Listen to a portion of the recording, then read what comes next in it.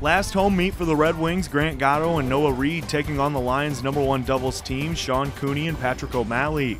First set, 2-love VA, Gatto returns the serve, Reed punishes O'Malley for a weak net shot, game Red Wings. 5-2 now, Reed serving far court, Gatto has the magic touch. Now 6-love in the second match point, Gatto and O'Malley back and forth, Gatto gets the upper hand, 6-2, 6-love. Red Wings continue their doubles dominance at the #2 slot, Steven Kovac showcasing his backhand hammer for a 5-love advantage. Next game, his partner Matt Garvin's serve gets a weak return, Kovac smashes. In the second, looking for the clean sheet, Matt Lannis challenges Garvin's top hand, the return ends up out, 6-love, 6-love. #1 singles matches up Ryan Abule and Riley Marshall. Marshall would control the first, his backhand ties up Abule, 6-2 Marshall. Set 2, very different, needing a break point to stay alive, Marshall gets it, 6-6.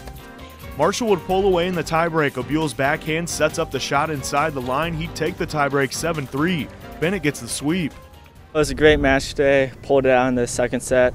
It's a good way to finish up conference. We're going to have a strong showing there with all the seniors like Alex and Noah and Grant. Like, they've been doing a great job this year.